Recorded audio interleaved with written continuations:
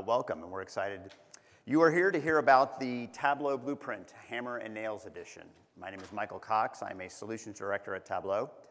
I'm based out of the Chicago area, so I don't know, anybody else here from Chicago area? All right. You guys made it out, awesome.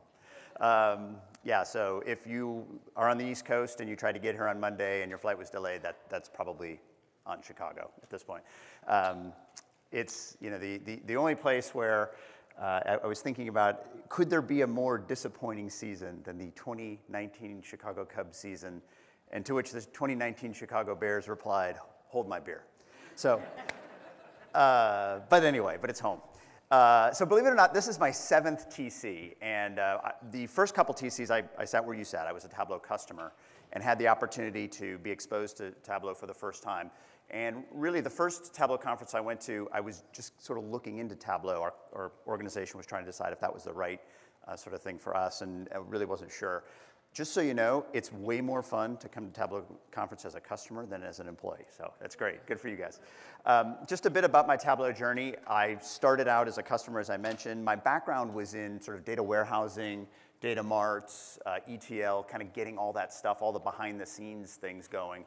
And when I first went to Tableau conference, what I was amazed at was how the possibilities that I never knew were out there in terms of visual analytics. The things that you could do when you combine that back-end data stuff with the ability to do some really interesting analytics. And really, when I got back from that first conference, I was hooked.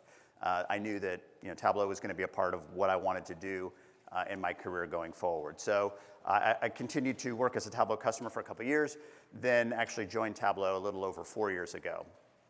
At Tableau, I work in our professional services area, which means I basically get to work with a lot of customers. I get to go out and help them implement everything from sort of technical server and integration issues to user engagement, to adoption, to desktop training, and sort of everything in between. So I really get to see sort of a lot of the different aspects of what it takes to implement Tableau. And really, that's kind of why Blueprint is something that I'm very passionate about and very interested in. Blueprint really is a lot of the things that we do in the field, the things that we try to do to make customers successful. And when we're talking about what does it take, why is Blueprint important, that's a big piece of it. Why is this called the Hammer and Nails Edition? Because this is not a Tableau Blueprint overview. This is really, we're going to talk about some of the things that can happen when you actually take Tableau Blueprint and sort of get to the job site and start applying it in the real world. So we're going to talk a little bit some of the tactical stuff that happens when you kind of combine what's in Blueprint with what happens sometimes in your own organization. So sometimes it's things you didn't anticipate.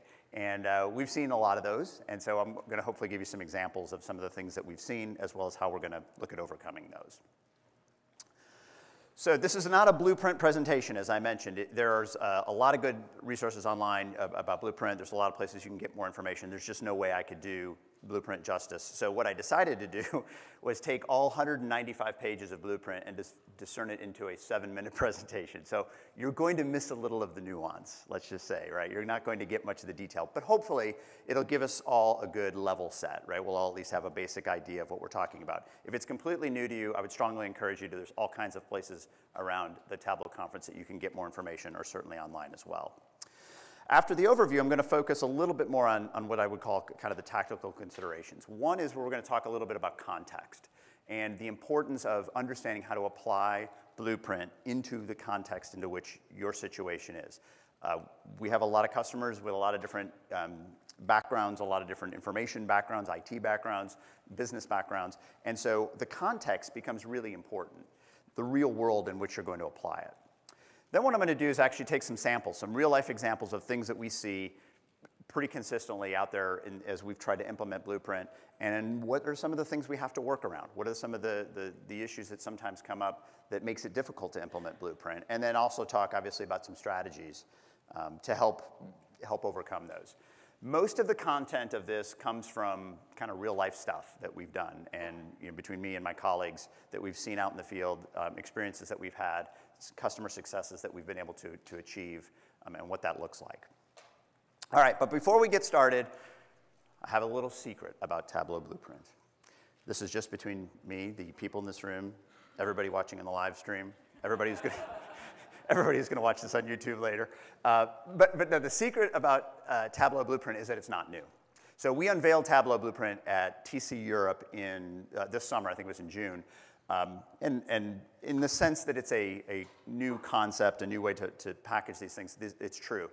What Tableau Blueprint did, though, the information within Tableau Blueprint has been around for a while. It's been floating around in different parts of the Tableau organization, different things that we've implemented. The sales organization and pre-sales and everybody kind of and post-sales and everybody has worked on different aspects of that. But what we've done now with Blueprint is taken all of that information, all of that knowledge, all of those best practices, put them together in one framework and sort of canonized it and sort of given everyone, both internal and external, a way that we can kind of talk about these things in a common vocabulary. So one of the reasons it's very exciting is because now we have a common vocabulary that we can talk about when we talk about how do we become successful with implementing Tableau. Blueprint has really given us that. But at its core, a lot of the content is actually not really new per se. Those things have been around for a while. So I have a tendency to talk fast, as you probably already figured out. But I'm going to try to resist that temptation and still be able to give you a good overview of Blueprint in 7 minutes. At its core, Tableau Blueprint is a methodology.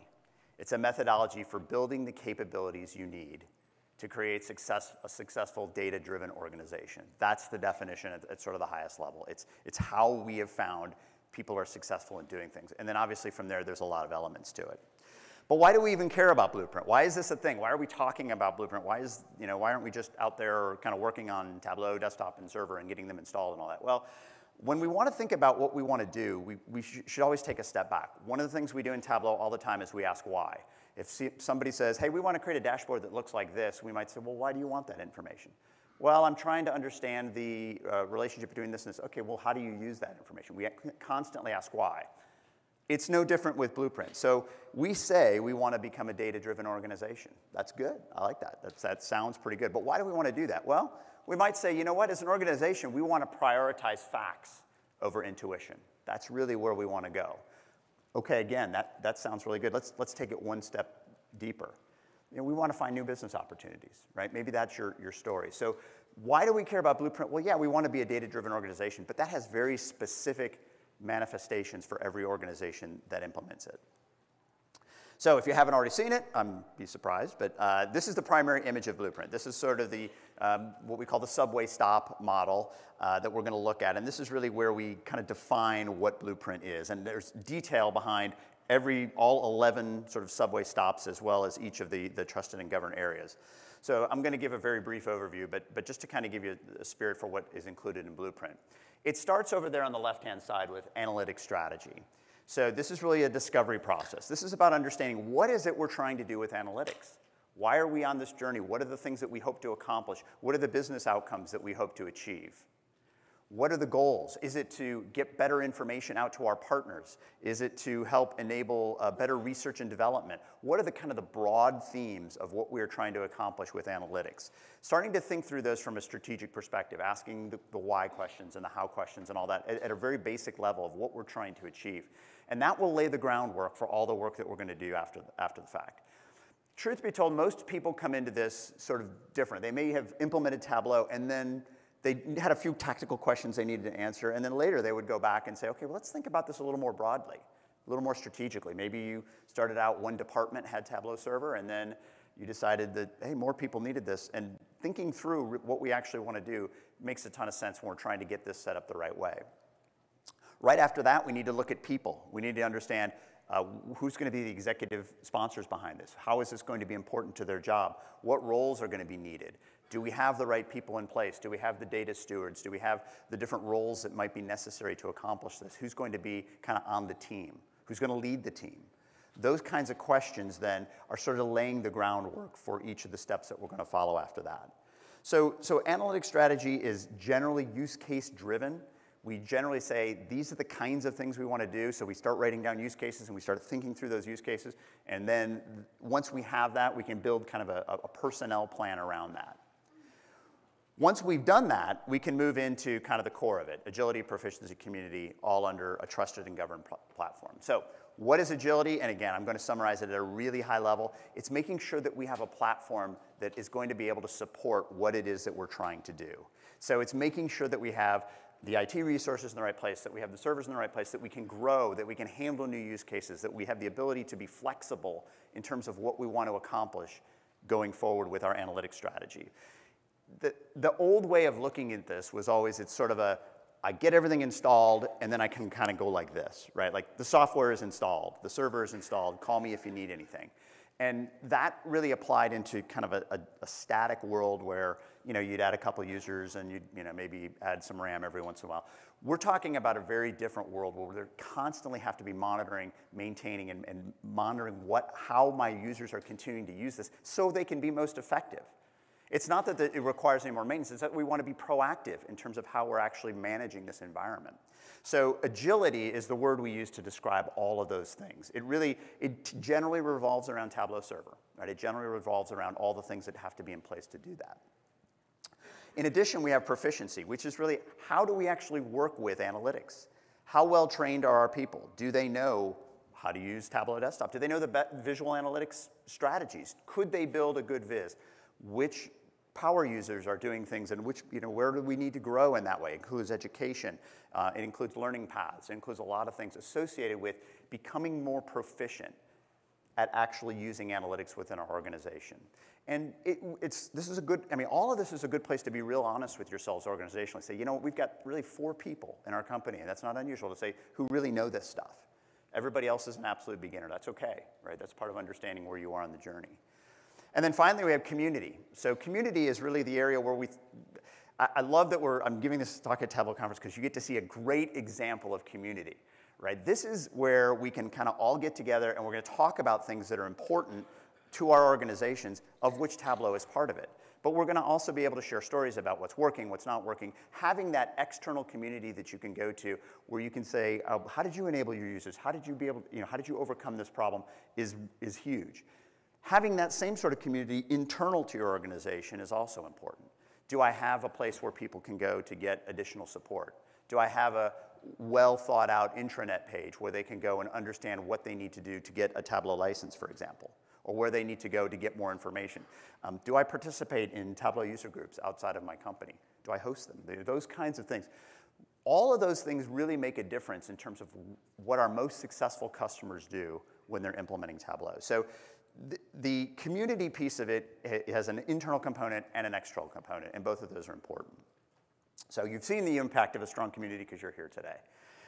Finally, trusted and governed. So governance is one of those things that has probably a stigma attached to it. And the stigma is this: well, governance is that thing that locks everybody down and makes it hard to do stuff, right?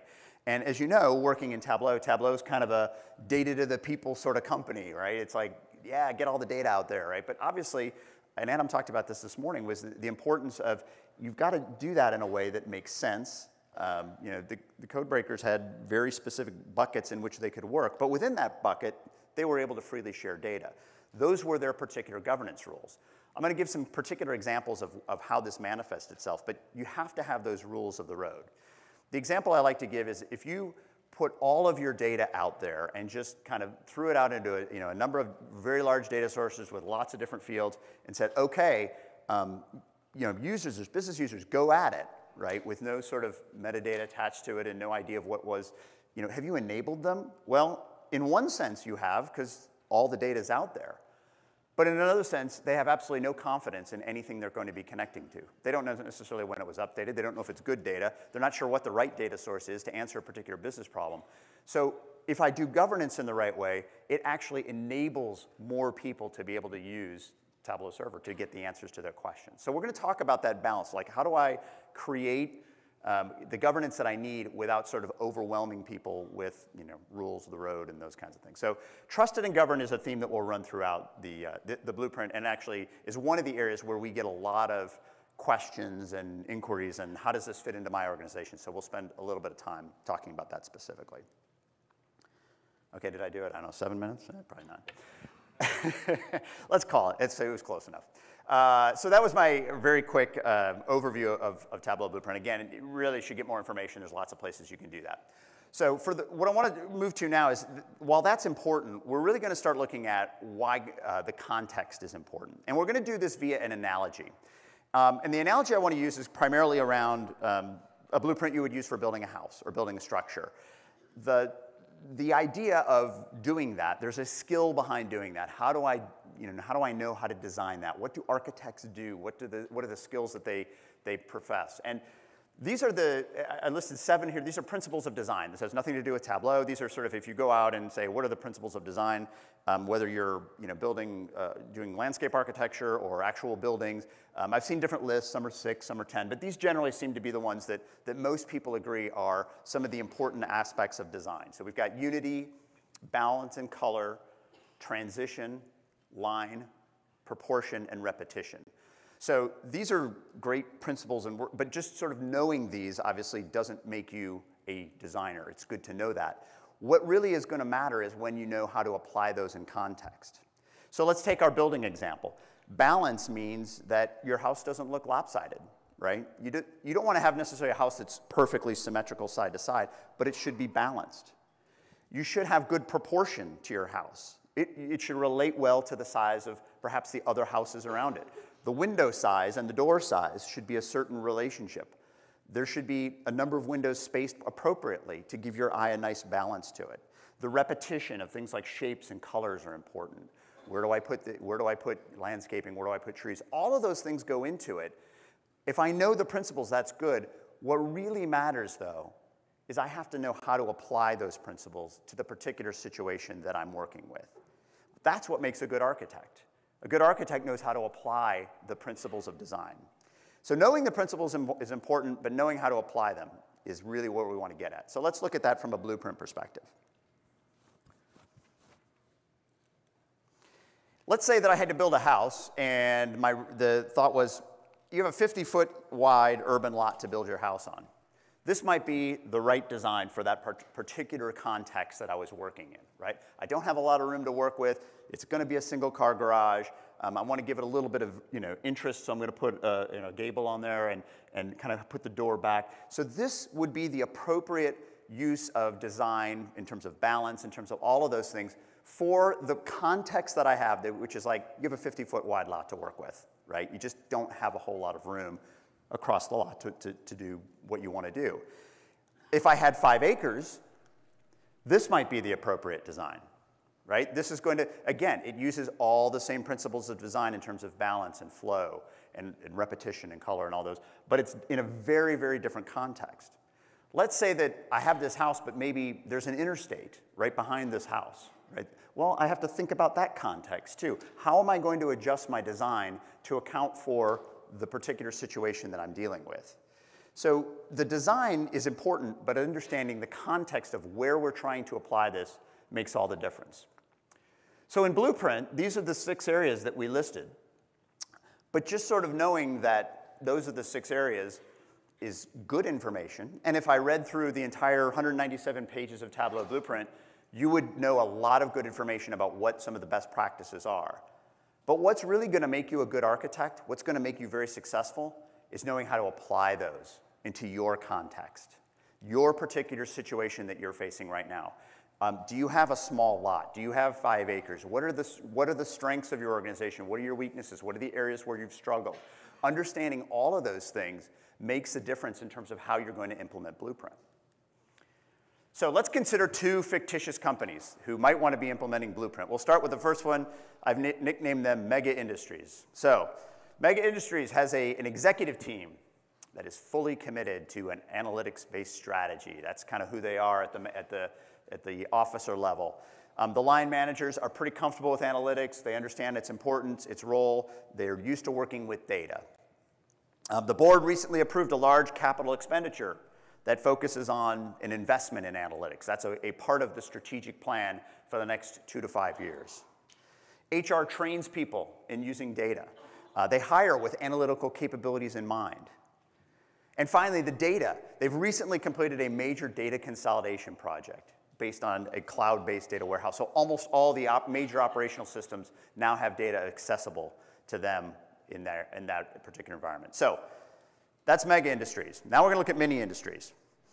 Mini industries is very interested in analytics because they like analytics because it provides some cool new dashboards with pie charts, lots of maps and dials and stuff, and also lots of color. So that's the direction that's been given from the executive suite. Is that's kind of why we're going to do this Tableau thing. Line managers can mostly spell analytics. That's good. The board is trying to squeeze the IT budget to increase profitability. New hardware requests typically require 6 to 9 months to approve and implement. HR is not aware of the importance of data analytics. Most of the company's key data is in a 30-year-old COBOL-based system that is supported by the last 2 remaining members of the project team that implemented the system in 1984. Data is available via daily batch updates and requests for pipe-delimited text files, right? Love it, yes. A lot of you are going, that's me, yeah. You get the idea. So let's think about this. So the context, right, is absolutely key. Both of these organizations can implement Blueprint. The principles that are contained in Blueprint apply to both of these organizations. We don't change anything in Blueprint. How we're going to do it, what are we actually going to do on the ground, is going to be very different. What things are we going to emphasize? What things are we going to stress? Where are the areas that we need to really focus are going to be completely different. And that's what I want to get us to think about. Is what are the contexts of our particular organization? What are the areas where this is going to be very important for us? So I'm going to look at some specific examples, but I want to think always, hopefully none of you work for mini industries, but I doubt many of you work for mega industries either, right? We're all sort of somewhere in between. We've got some stuff that we do okay, but there's some stuff that could be better. So the reality is most of our organizations are somewhere in the middle. Some of us have really nailed aspects of Blueprint. I think if you were to find out and take an assessment, you'd find out, actually we're pretty good at that, right? We've got that pretty well done. For example, most of our people do know how to use Tableau Desktop well and how to build good analytics. Now, we have no governance, but we can do that. So you'll find that there's things that you're already pretty good at and things that you struggle with. And that's really where an assessment can be useful. But the key is to understand our context and our organizational strengths. All right, so let's build. In this, what we're going to do is, I'm going to continue to use this home building analogy because I think it really works so well. Your organization might be the equivalent of a 50-foot wide lot. You might be the equivalent of having 5 acres backing to an interstate. You may have all kinds of design restrictions. But what we're going to do is we're going to look at some real practical examples of where this plays out, where I've actually seen this happen in customers who've tried to implement Blueprint and kind of struggle based on their organization. So first I'm going to list what the Blueprint principle is. So it's actually literally pulled it right out of Blueprint, pasted it right into the slide. What does Blueprint say about this particular area? Then we're going to talk about what might be the context, like, yeah, but, right? The part where it's like, oh, I don't really fit that because here's the problem that I have with my organization.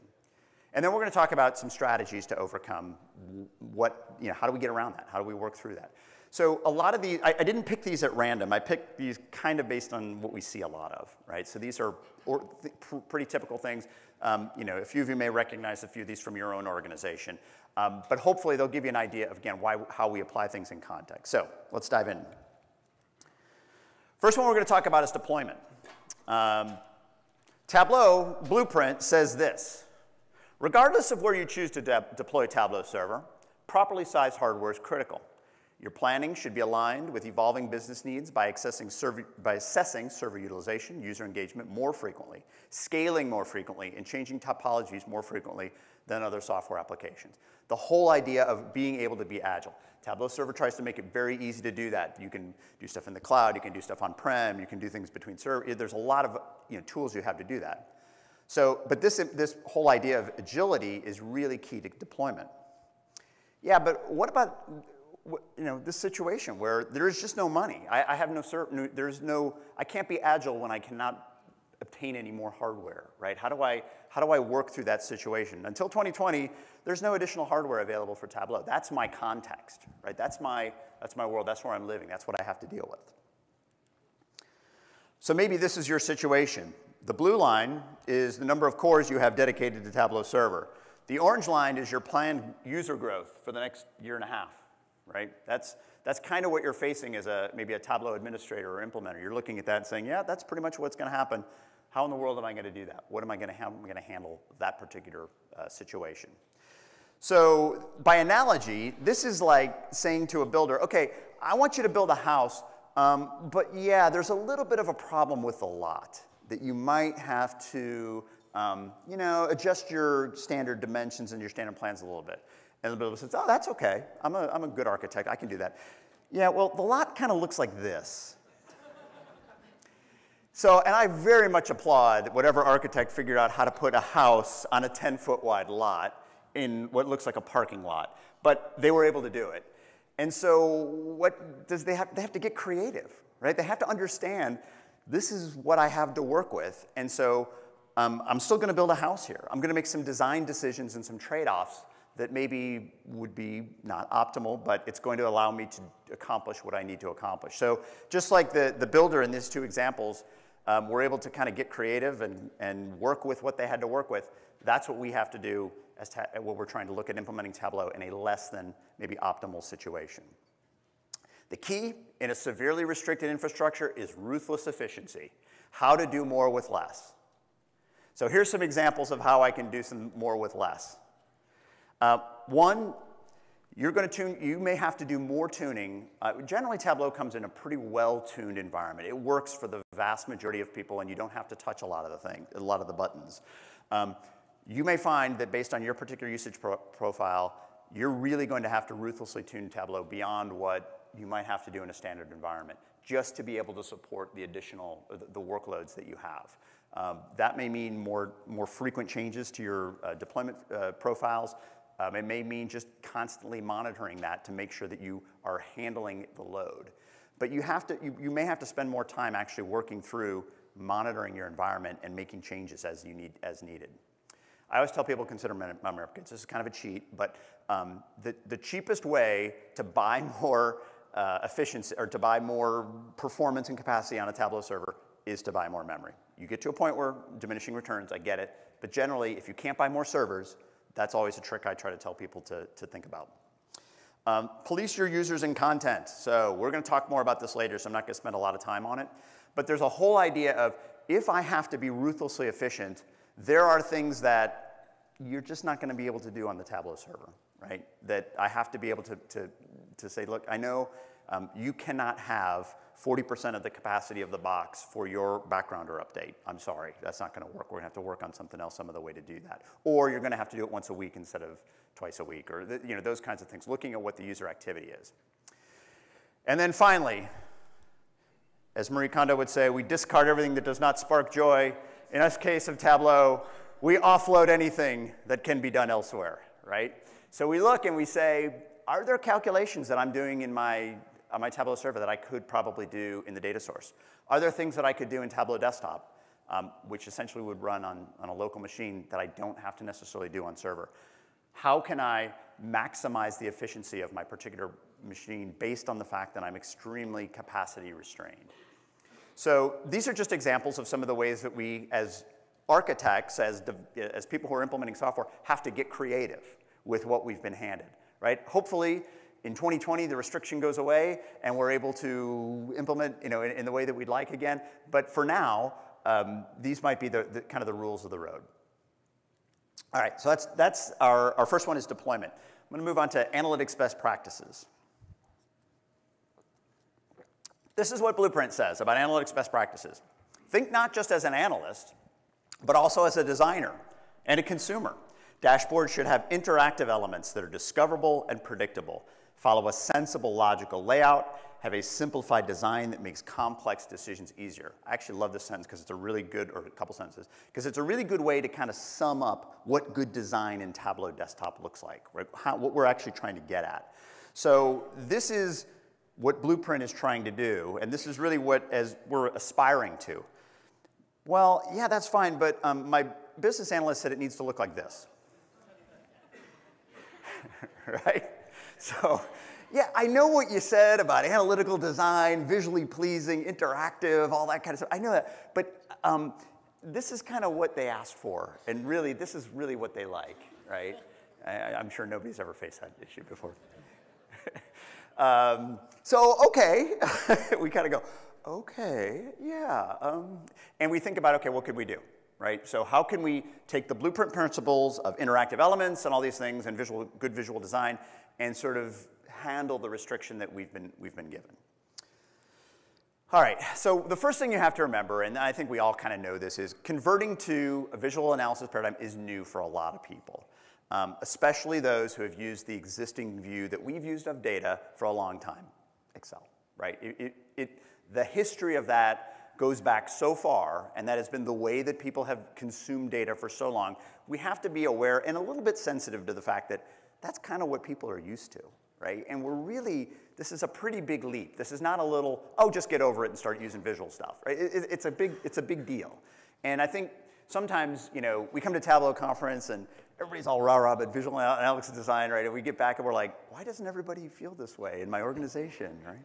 It's a little frustrating. So, but I think a little sensitivity is in order here, a little bit of like understanding about, yeah, this is kind of how they've worked with data for a long time. So here's let's go use a building analogy. Let's say that you have your house and your banister is falling down. And so you say, well, you know what? I need to replace my banister. The wood banister that I had before is falling down. This is the one I saw in the catalog. I'm going to get a banister that looks like this because, you know what? It's kind of like my old one. It's just newer and the spindles aren't rotting, right? So you might do this. You might decide to replace your old banister with the new banister that kind of looks like that one. Why? Because that's what you always have. But what does a good designer do? What does a good interior designer do? They go, there's this thing now called metal. And you can get some really cool looking banisters that use metal spindles and have design and have all that. And you go, oh, I didn't even know that existed, right? Or I didn't even know that was a possibility. What a good designer does is opens you up to possibilities that maybe you didn't know about. So if your banister is a spreadsheet, we have a very upgraded version of that. But we have to let people know about it. And we have to let them know kind of what that looks like and how it works. The other place you might see it is if you go into a car dealership and you say, I'm looking at the RL model. Well, the GT model has everything you want, plus, this and this and this, right? Now, that's an upsell, I get it. But it's also, a good person will show, that, look, that's a better fit for what you're trying to accomplish. Understanding, this is what you actually need. I can understand your needs. This is how I can actually meet that need. So that's how it might work in the home building world. This is how it might work in Tableau. So in this case, here is my Tableau. I actually created this in Tableau. It was painful, but I did it. This is what the person asked for. And you'll notice up at the top I have 2 tabs. Okay? So this is one of the tabs. If I go to the next tab, it looks like this. Same data, same information, shown visually, shown interactively, shown in a way that I could actually make some real business decisions that might actually affect my organization. So this is a way that we can say, your wood banister is really nice, but let me show you something else that you might be interested in. And here's the other trick I do. Whenever I have it load, I have it always load on this view first. Just little. So what you've done is you've given them the security blanket. You've given them the safety. Oh, my data's still there. I can still get a spreadsheet, thank goodness. All I have to do is click on this tab. You haven't taken anything away from me, right? So that's key. You haven't taken anything away from them. What you've done is you've given them a better way. And hopefully over time, they're going to spend more time on this and less time on that, to the point where it actually gets to the point where they're like, yeah, I don't know that I really need that anymore, right? I'm not sure that I don't really use that view anymore. And that's actually a really interesting way to kind of analyze the changes in behavior of users over time. The other reason people sometimes want that design is they're like, well, I'm going to download it into Excel anyway. And it's like, well, then we got to, then we have to have another discussion. Tell me why you're doing that. What are the things that you're trying to get out of that data? Are there ways that we can provide that to you in a visual and interactive dashboard? I always say there is the one thing that this is good for is what we call looking up values. So if you want to know exactly in 2012 what was our profit ratio for office supplies in February, and you want to look up that exact number, this is the best way to do it. Pretty much every other business question you want to ask, it's not the best way to do it. So we got to get kind of people to that point of understanding, okay, what is it you really want to do with the data, and making sure that what we're doing will support that. All right, so again, a restriction that we've been given, we know what Blueprint says, but we have a context that makes it difficult, so how do we work around that? All right, now let's look at one that revolves around data. So this one says in a self-service environment, the role of data governance is to permit access to data, to enable users to get the answers they need while ensuring that security is enforced. A real good summary of kind of some of the overall data governance piece that we have. Hammer and nails context, there is no data warehouse. The data is everywhere, and we are not sure what is reliable. Real world. So this is always funny. Like this happens sometimes where I'll go meet with a customer, and we'll have a bunch of people in a room. We'll be doing kind of higher level strategic talks about what we're going to do with data, like how we're going to actually use Tableau. And we'll have some good ideas about just general ideas for dashboards and visualizations. And so then, like at the end of the meeting, then kind of like the executives walk out, and there's like a couple IT people left in the room. They like close the door, make sure nobody's listening. They're like, "Our data can't do any of that, right?" Our data is terrible. And I'm like, trust, yeah, you're not the only one, right? So the bottom line is there are very few organizations that have like, what mega industries have, right? Where all their data is in one big, nice cloud-based data warehouse and you can get to everything. Most people have some kind of mess in the data world. That's real world. That's kind of the way it works. So I want to think about our building analogy again, and I want to say, what if when I went to the building site and I was getting ready to frame the house, they go, "Oh, where's the wood for framing?" "Oh, there it is." "That big pile over there?" "Yeah, that's the wood that you need to use to frame the house." Okay, well, let's get going. So what we're looking at is like, okay, I can do that, but it's going to be much more difficult, right?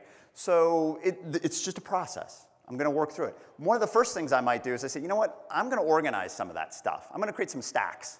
I'm going to put the 2x4s over here. I'm going to put these, these boards over here. I'm going to create some areas. Again, analogous to what we're going to do with our data. It's like, okay, I know we're starting out with a pile of data.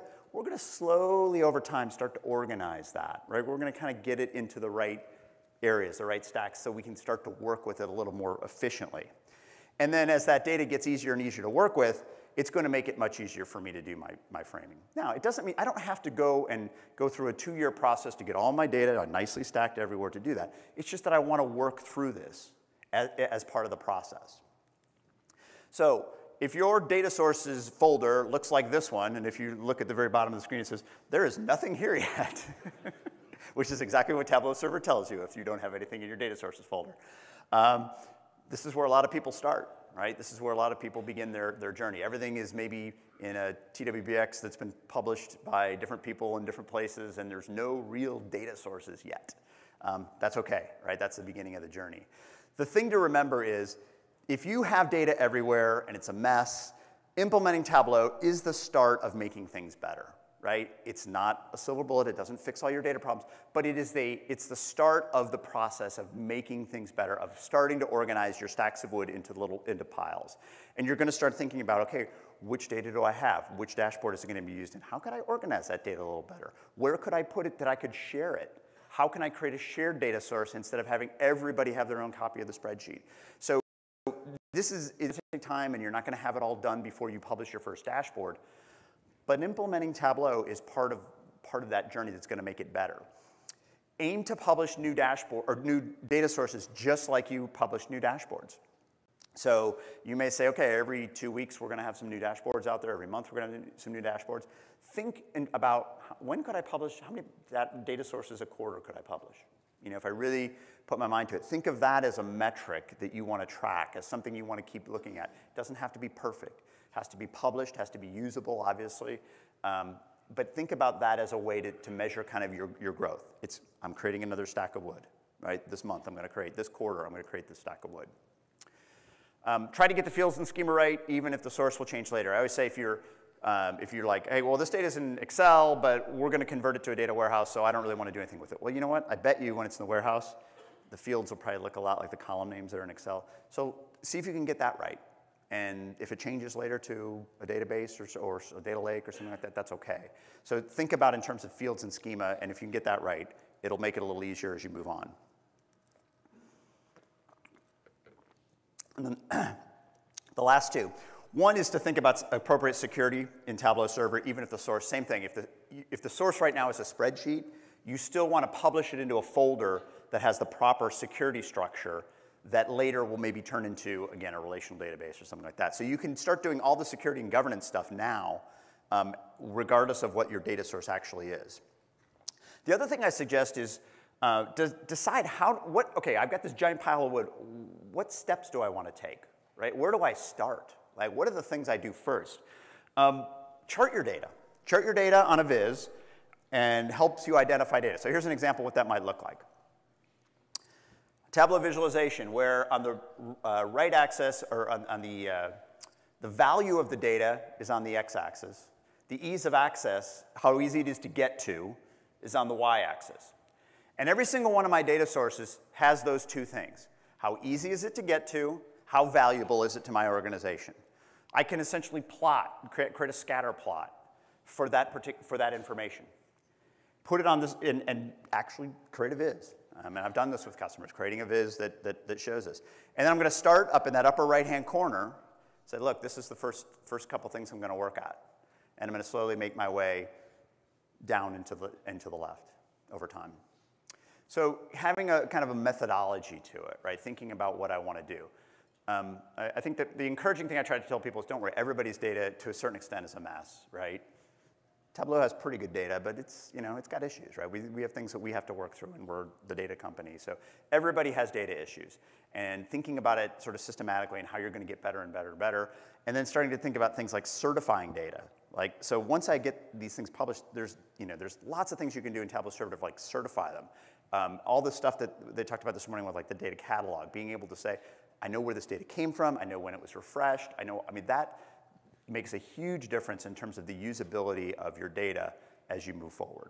So take the first step, don't be afraid, don't worry about the fact that you don't have all the answers on day one. All right, so we're going to talk about measurement. So measurement is an area, so this is what Blueprint says about measurement.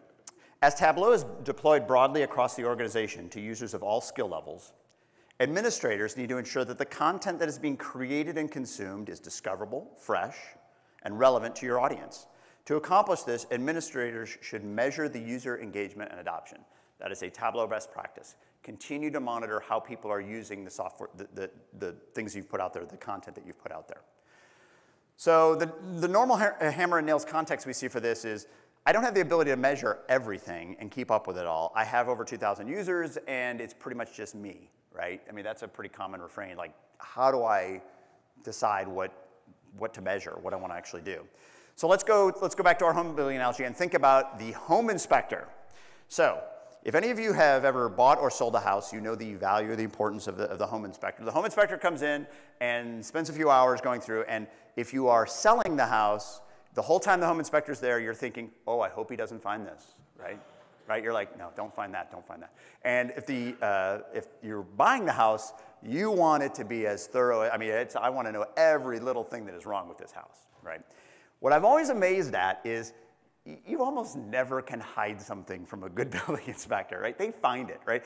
And yet they think about all the different systems they've got to look at. You've got water, you've got sink and drainage, lot, base. I mean, there's just so many areas that they have to look at. Well, how do they do that, right? How do they know that 2 years ago I had squirrels living in my attic, right? I thought I had them all cleaned up. Well, they know where the squirrel droppings are, right? Let's face it, right?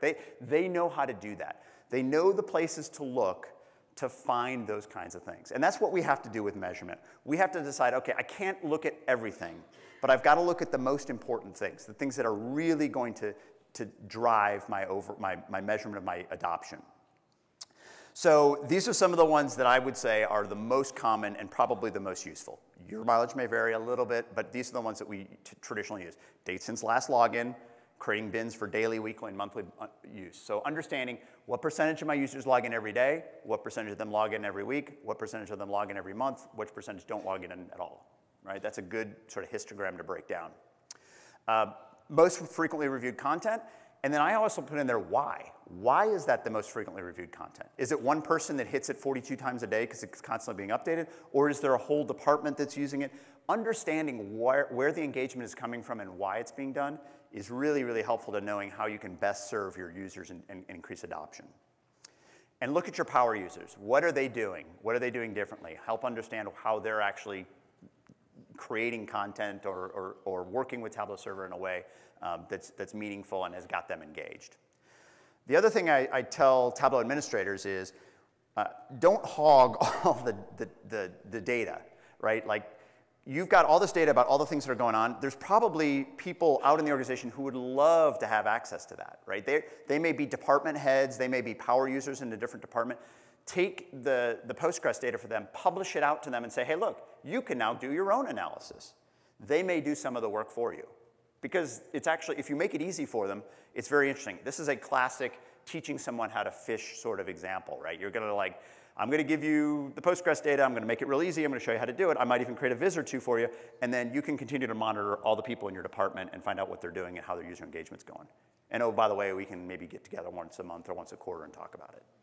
So actually, sharing the load. There's some information. I put a link in there about Blueprint, specifically about how to do that.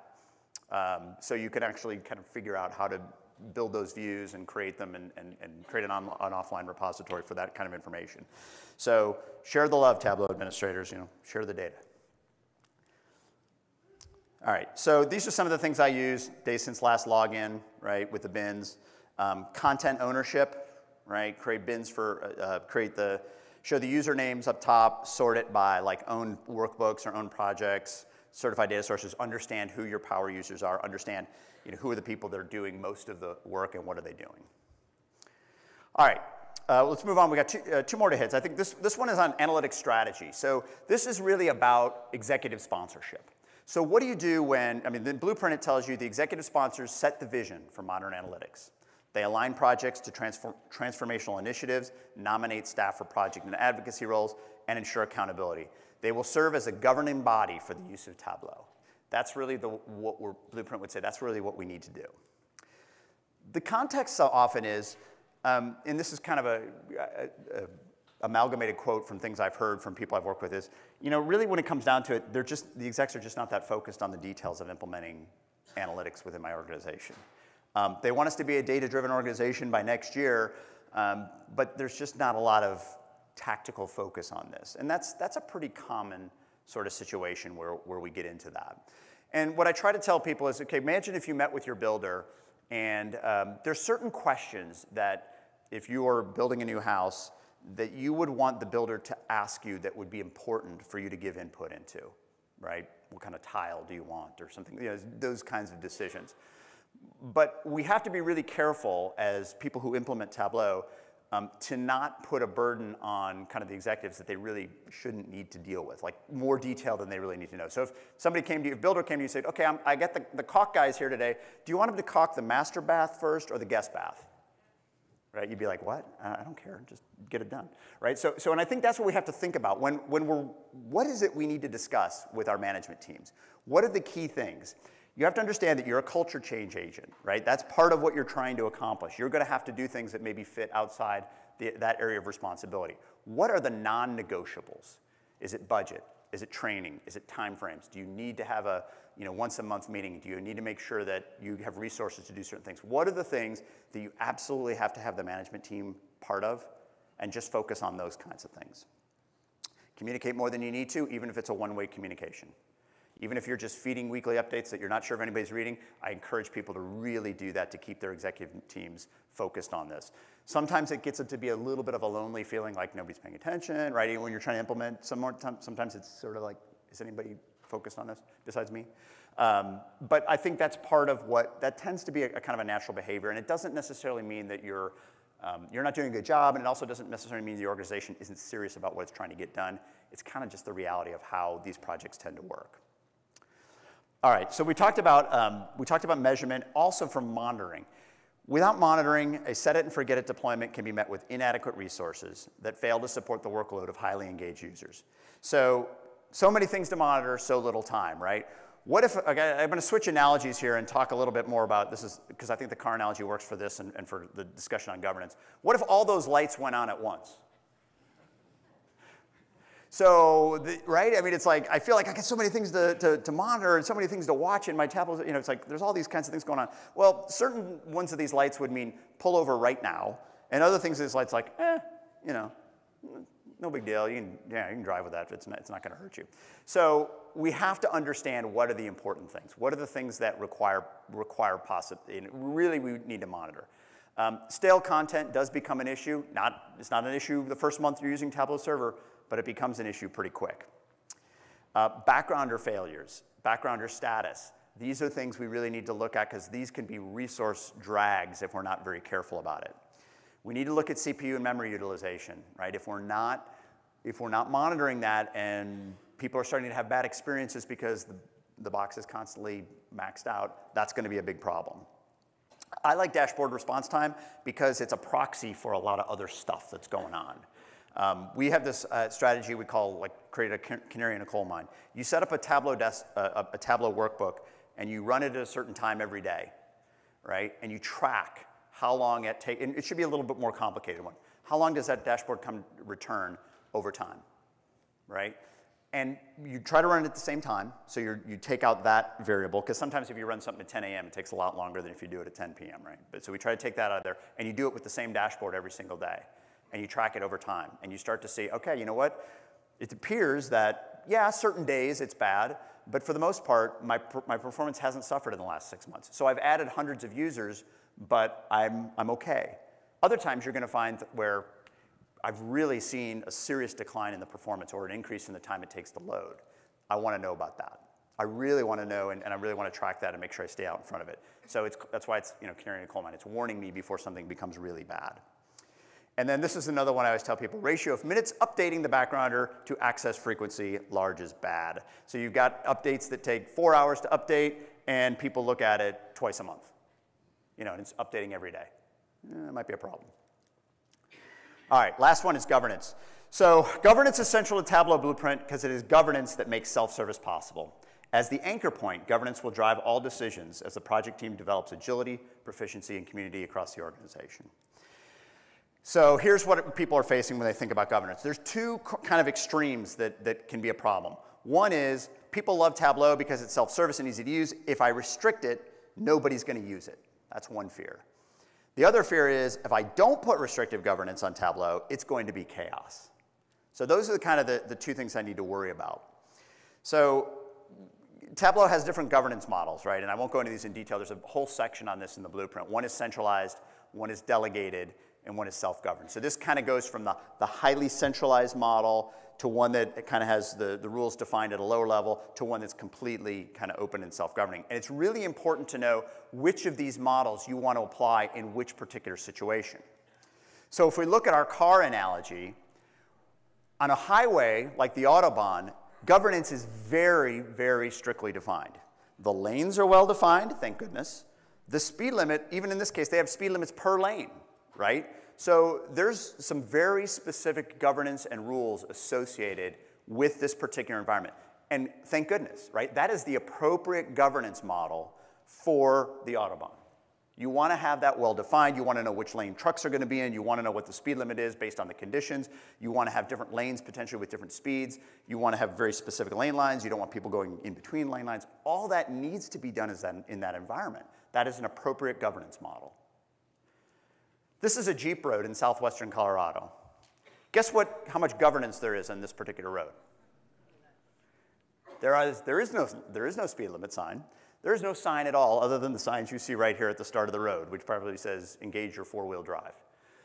But I would say that this is the appropriate governance model for this road. What if I put a lane line down the middle? I mean, there's not enough room to one car, right? What we're saying is, when two cars meet, you guys work it out, right? That's right. That's what they should do. What if I'm next to a cliff and it's like, no, you work it out. What's the speed limit? Work it out. Figure it out. The governance model for this road is whatever the drivers kind of figure out between themselves. And I would say it's the absolute appropriate model road. If you put the Autobahn's governance model on this, it'd be a big problem. And if you put the Jeep Road's governance model on the Autobahn, it really would be a problem, right? So that's what we want to do with Tableau Server. We want to have an Autobahn area. So we might have, let's say, our marketing department. They've got certified projects. This is well-defined dashboards that have been vetted, that have been reviewed, that are updated on a regular basis.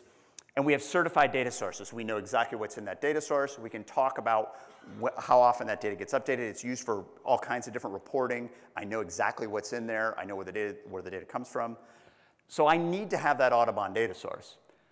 But I also might need to have a Jeep road, right? I need to have an area where I'm not quite sure if this data is right yet. I'm still kind of working with it, or it's very unstructured, or it's just kind of the latest stuff we dumped out of Google Analytics, and we're kind of playing with it right now.